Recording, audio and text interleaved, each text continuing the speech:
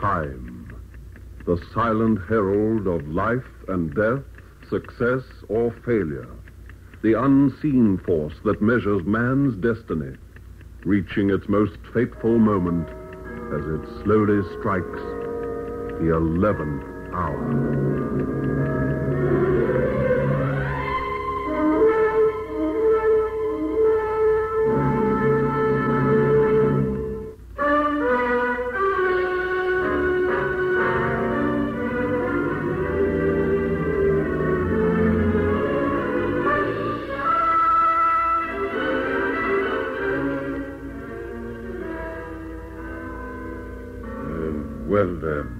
How about another hand of rummy, Leo? It'll pass the time. Time? You don't think I've got much time left, do you, Warder? You think that in a few hours' time I'm going to take that last walk? Isn't that right? Well, now, Leo... But you're all wrong. No, you're not going to hang Leo Gorman in the morning. Look, why don't you stop fooling yourself, Leo? I'm sure it'd help if you just resigned yourself to the situation. They're not going to hang me. My brother will get me out of this. Leo, you killed a policeman. There's no power on earth that'll save you from the gallows. Now let me call the priest and you'll find... No. George won't let him hang me. He'll find a way. Clever fellow, George. He's got all the brains of the family. George will get me out of here. What's the time? 2 minutes past 10. 9 hours to go, eh? Well, that's plenty of time. George will think of something, you'll see. Right. What about that game of cards? Okay. Deal 'em up.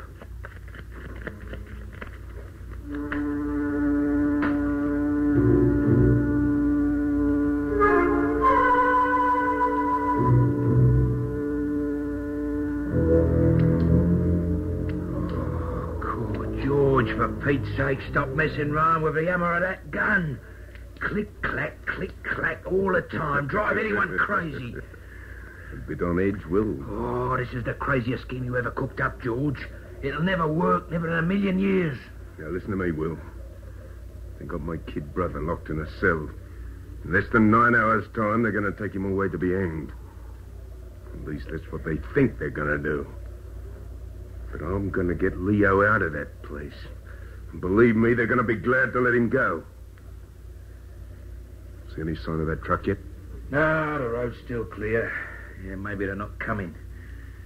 Maybe you made a mistake about the delivery day. Well, why would they want to deliver the stuff in the middle of the night? They work 24 hours a day at the atomic plant, that's why. Yeah? Well, I don't like messing around with that stuff anyway. It's in a special canister. It's perfectly harmless. Unless you take it out of the lead container. Oh, you're not going to get away with it, George. I've got a feeling that this whole scheme's going to blow up in our faces. It's got to work. You're not going to hang my kid brother, Will. I've always looked after him ever since the old folks died. Yes, I know. I've always taken care of him, always. He's dependent on me now. Will, I'll tell you why this scheme of mine's going to work. I'll tell you why. Because we're dealing with fear, Will. Fear. Got a nice ring to it, that word, hasn't it? Put the fear of death into people and you got them at your mercy. You can barter with them, no more than that. You can demand. And I'm going to demand Leo's life from them. Sometimes I think you're crazy, both of you. You and that brother. Look, headlights. It's the truck. Okay. Now drive this jalopy across the road. George, it's not too late to back up. Drive this car across the road, Will. Okay.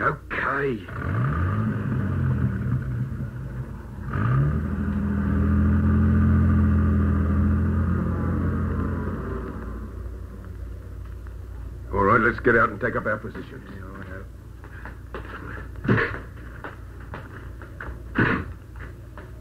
Yeah, there won't be too much risk. Truck's never very well guarded. They never take into account that anyone would want to steal radioactive material. Here they come.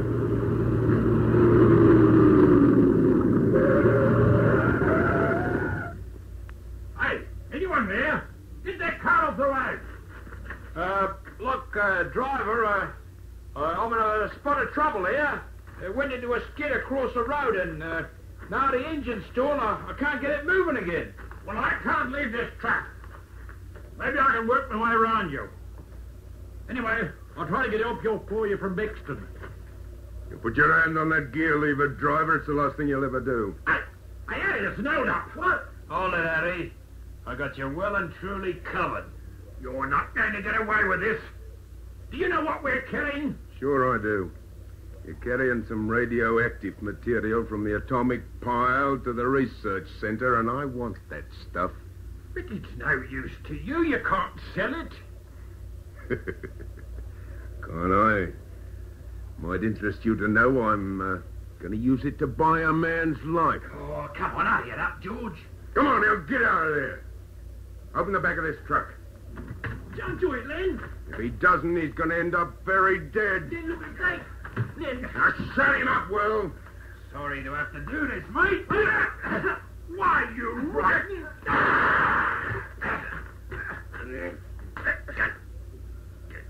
George, you didn't have to shoot him.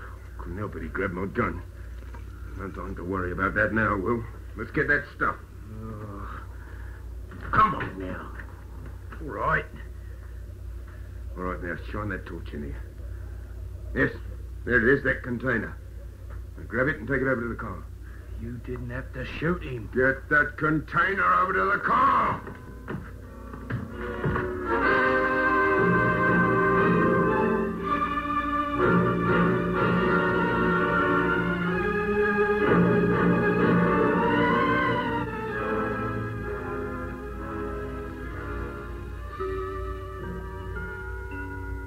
No, Inspector, it's no use my going to bed. I never sleep on the eve of an execution. Well, Governor, this is one time you need feel no sympathy for the condemned man.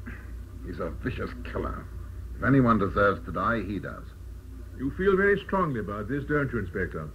He shot down a policeman in cold blood. Not only a policeman, but a personal friend of yours. Sergeant Denton and I joined the force on the same day. He's a good officer. Fine officer. Better than most. Well, you've avenged him. You tracked down his killer, and in less than 9 hours, Leo Gorman will pay the supreme penalty. Your job's finished, Inspector. Why don't you go home? I'll go home, sir, when the clock has finished striking the hour of 7 tomorrow morning. As you wish. Excuse me a moment. There's always a lot of things to attend to this time. Hello, this is Governor speaking. Governor, this is George Gorman here.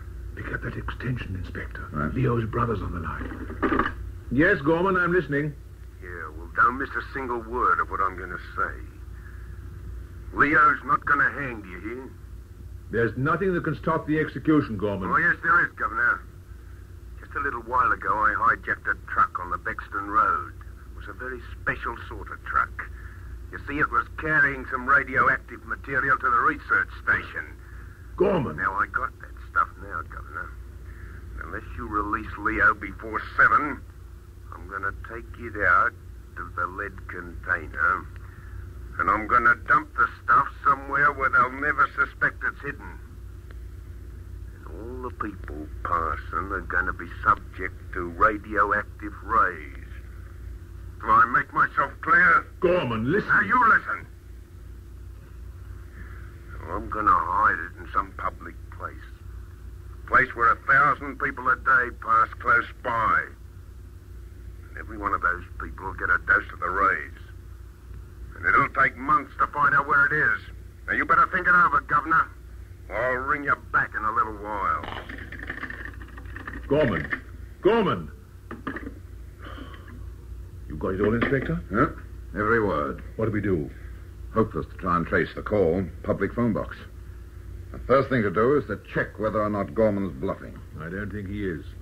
It's just a sort of audacious trick he'd pull. The brothers are very close.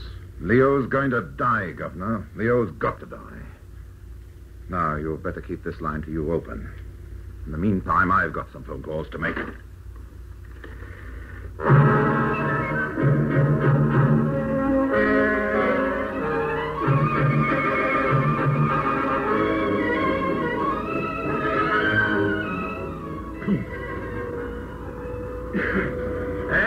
gentlemen, very briefly, is how the Geiger counter works. The amount of radioactivity in the immediate vicinity is recorded on this dial, and there is that distinctive crackling sound. Professor, can you tell us something about the material stolen? Just a brief outline. We have to hurry. Certainly, Inspector. The report states that the substance stolen was cobalt-60. The active ray is extremely dangerous to human tissue. Primarily, they consist of gamma and betas. Gammas affect the deeper human organs. They penetrate deeply into and through the skin tissue. The beta rays concentrate mostly on the surface tissues, and it must be noted that they affect the eyes, causing blindness after a lapse of time. However, the cobalt-60 would have been dispatched in a lead container. This is a sketch of just such a container. The lead forms a barrier against the rays, and as long as it stays there, it is relatively harmless. Does that mean there'll be no reaction from a Geiger counter? In theory, that's so. But actually, you will get a fairly definite reading. I must stress the necessity for extreme caution, gentlemen. This is a dangerous substance you're dealing with. If Gorman does take the cobalt-60 from its container and hides it in a public place, then it will be a long time before it can be detected, unless the entire city is combed by Geiger counters. And in the meantime, many innocent people will be contaminated by the rays. I'm afraid so, Inspector. Thank you, Professor Riddell. Now, I'm going to give this operation priority over everything else. The commissioners give me a completely free hand. The driver of the truck died before he could get into the hospital. The guard's still unconscious, but as soon as he comes to, he'll possibly be able to give us a description of the car Gorman used. In the meantime, there is one angle we can explore. Soon Gorman will ring the governor again. Now then, he's bound to use a public telephone booth. And the post office authorities have furnished me with details of every public telephone box in the city. Inspector Muir, would you arrange to have every box under close surveillance? Have every man issued with a description of George Gorman, and anyone remotely answering that description who makes a call from a public phone booth should be apprehended. I'll get my men straight onto it, Inspector. Good. The flying squad detail is to stand by here, ready for immediate action. My men are waiting, Inspector. Post office technicians are ready to monitor any calls to the governor. They'll tell us immediately where the call is being made from. Get the flying squad there at the double.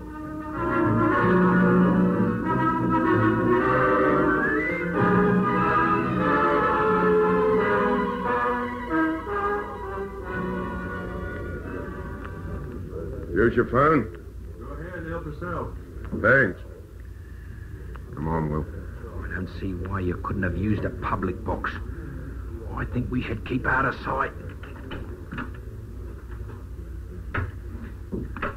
No, the trouble with you, Will, is that you don't use the brains you were born with. Yes, I know. The police will have thought that we were going to use a public booth. And I'll guarantee they've got men stationed at every single one. They can't cover every cafe that happens to have a phone box, can they? You got through it? Yeah.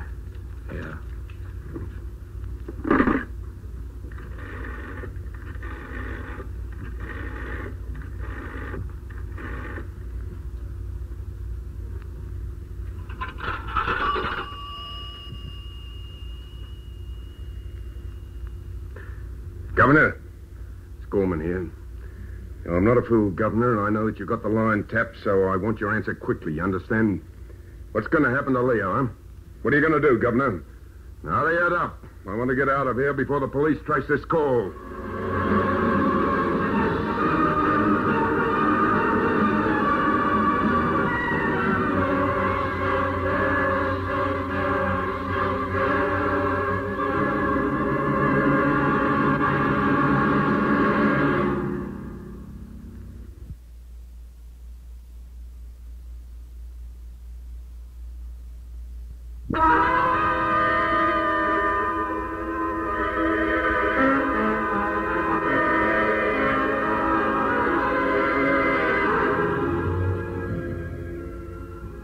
Talking, Governor. Now, listen to me, Gorman. I cannot make decisions of this nature in such a short time. I'm going to give you just 30 seconds, Governor. Then I'm going to hang up and get out of here. 30 seconds, Inspector. No good. Not enough time. Come on, Governor. What's the answer? Gorman. Keep him talking. Gorman, for a stay of execution, I have to contact the Home Secretary.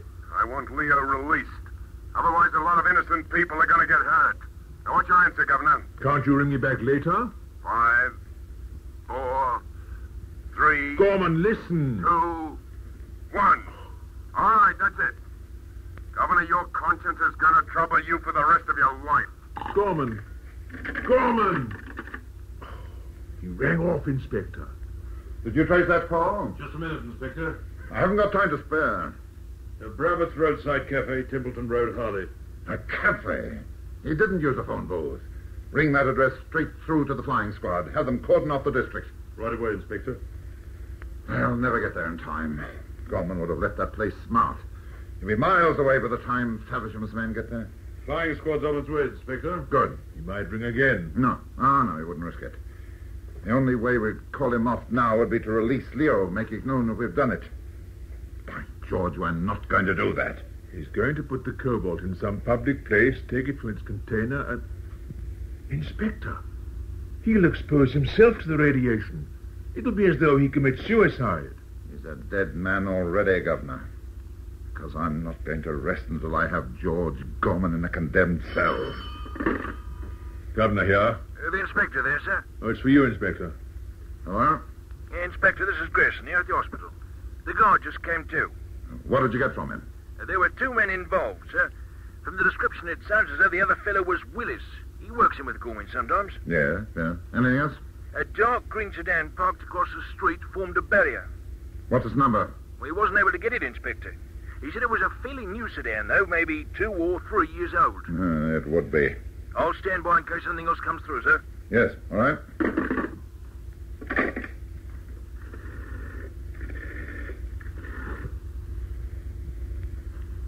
Hello?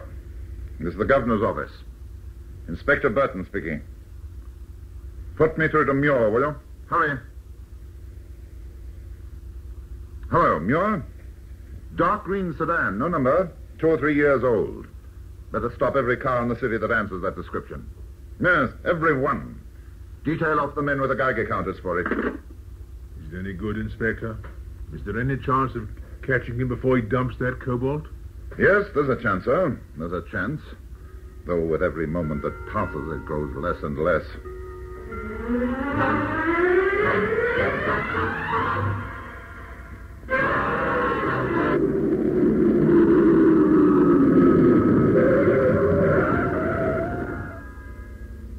We've got to ditch this car, Will. This is as good a place as any, right close to where I wanted to be, too. Now, come on. Let's get that container out. Oh, we're not going to lug that thing round now, are we, George? It's lead. It weighs a ton, and in any case... Come on. Let's get it out. Oh, now, look, you're not going through with it now, are you? I mean, well, you were only bluffing, weren't you, George? Not on your sweet life, I wasn't. They and Leo and a lot of other people died too, Will. Oh, you're crackers. You won't gain a darn thing. You remember what I told you about fear, Will? It's a terrific power. You make thousands of people tremble. You send a whole city into panic. George, I'm tied in with one murder already. But I'm not going to have anything to do with wholesale slaughter. Let's ditch the car and the container and light out. Well, you make one false move and I'll kill you. You understand that, Will? I'll shoot you down where you stand. Well, let's get that container out of the back. Now, come on, Will. Yeah, we'll not be able to carry that thing far. Far enough. Now, come on.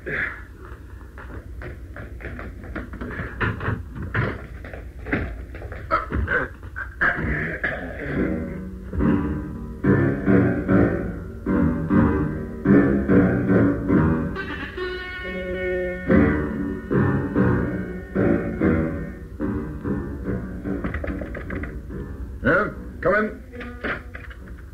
What is it, Sergeant? One of Inspector Muir's men reports finding an abandoned green sedan, sir. They went over it with the Geiger counter, and there was a very definite register. This is it. Get me a map of the city. Over there. Hurry. This one, sir? Yeah, that's it. Now, whereabouts did they find the car? Steerforth Street, sir. Just about there. Fairly suburban. News, Inspector? All right, Sergeant. Have all units standing by. Very good, sir. Fairly suburb. News, Inspector? Yes, they found the car. Steerforth Street, Fairly. That means they've only ditched their car, surely. Yes, Governor. And until such time as we receive a stolen car signal, they'll be on foot. They're carrying a lead container. It'll be darn heavy. I doubt they want to lug it very far. So?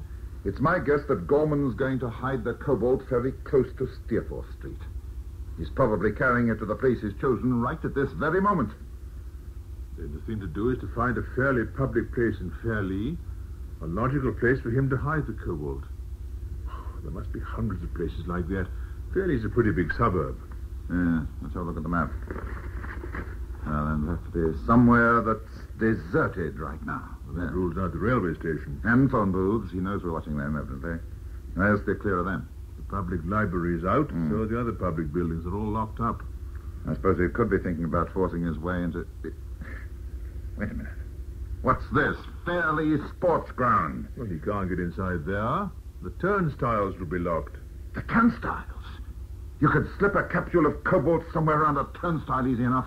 And hundreds of people pass through a turnstile. Yes, that'll be it. Get me Muir. Hurry. Hello, Muir. Now listen carefully and act on this immediately. Call all units, have them converge on Fairleigh Sports Ground. Now, this is something of a long shot, but it's a logical one. No sirens to be used. We don't want them to fly the coop if they're there. It's our guess that they'll be at one of the turnstiles. Yeah, turnstiles. Now, one other thing, Muir. Who's the best pistol shot in the force? Who? Oh, Constable Duncan. Yes, okay. Get in there together with a large caliber target pistol. It's all right. Now, get moving. I'll follow on in my own car. Best pistol shot, target pistol. Yes, I've got a feeling you're going to have to use Constable Duncan's skill before the night's out, Governor. I'll keep in touch.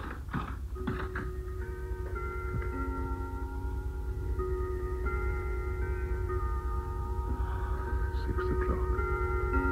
I hope he gets them in time.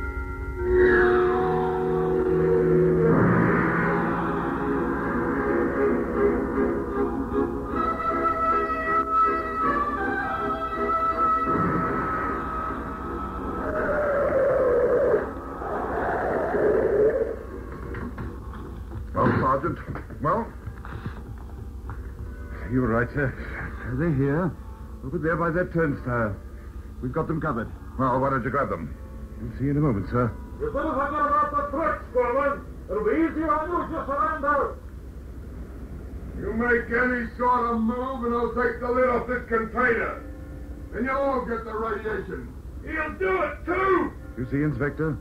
We make one move and he takes the lid off that container. And the radiation contaminates us all. He's bluffing. Oh, I don't think so, sir. He's a three-time loser. With a murder count hanging over him. If he doesn't die here, he'll die on the gallows. Yes, but surely if we rush him now... Look at the faces of our men, sir. They're taking it by and large. They're a pretty rugged bunch. But that's cold fear on their faces, Inspector. See, they're dealing with something beyond their ken. Where's Constable Duncan? Here, sir. Inspector Muir gave you that target pistol? I have it here, sir.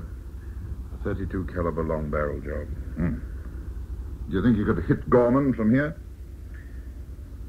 Yes, sir. I don't want him killed, Constable. I want him away from that container. Perhaps if you could hit his arm or shoulder. I understand, sir. I'll try. Hand me that speaker.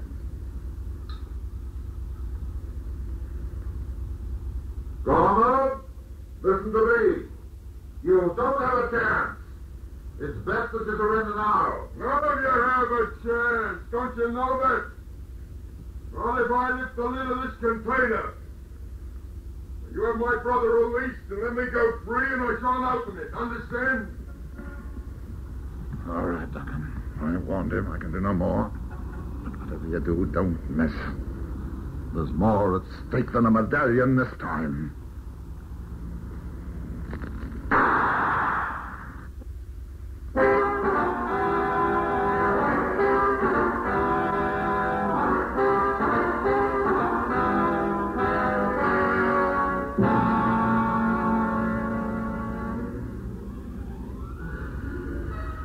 What's the time, Warder? Won't be long now, Leo. You're kidding. There isn't going to be an execution. George will get me out of this. You can't give a bloke like George down. Got all his buttons on, old George. Want a cigarette? So what if I do? So. Nice brand. Anything else you want, Leo? What's the time? We should hear something soon. Leo, you might as well face it, son. There'll be no reprieve. So you know George will give me a...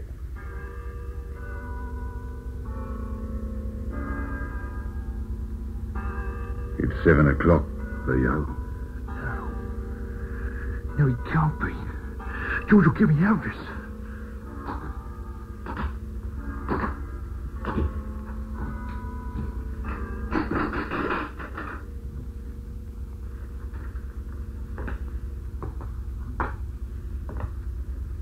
It's 7 o'clock, Leo. Time to go. I'm afraid George didn't make it.